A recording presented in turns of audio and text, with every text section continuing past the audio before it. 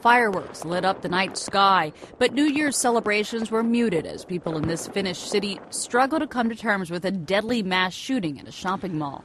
The gunman, dressed in black, killed 5 people, including 4 in the crowded shopping mall, before returning home and taking his own life. Some residents attended a mass for the dead on New Year's Eve.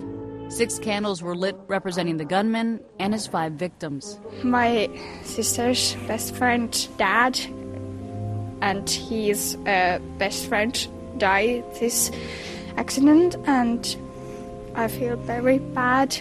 Police identified the gunman as a 43-year-old Albanian who'd been living for several years in Finland. Authorities say he killed his ex-girlfriend at her house before heading to the mall and opening fire, killing 4 employees at a grocery store in the shopping center. The woman, who also worked at the mall, had taken out a restraining order against her ex. He reportedly worked for a supplier for the grocery chain. Meantime, memorial candles continue to burn on Friday outside the supermarket. Myra Lopez, The Associated Press.